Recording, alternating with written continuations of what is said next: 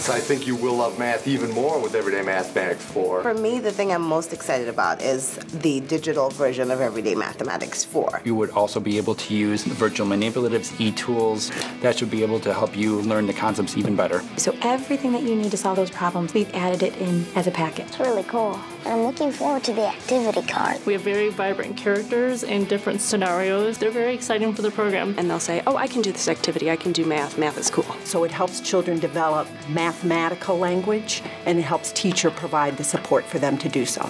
We love it, we own it. Everyday Mathematics is known as a spiral curriculum. And I think it's sort of a limber and nimble way to teach the content. We know that that's the best way that children learn mathematics and learn just about anything is through distributed practice and distributed instruction. Everyday math is research-based and always has been. It's really brand new for the 21st century. So one of the things that I think we're most excited about as writers is the Common Core State Standards for mathematical practice. And it will give them confidence that they're meeting the CCS standards and that their kids are going to do well on that test when the test time comes. What are some of the things that you were excited about today? I was really excited about the Student Learning Center.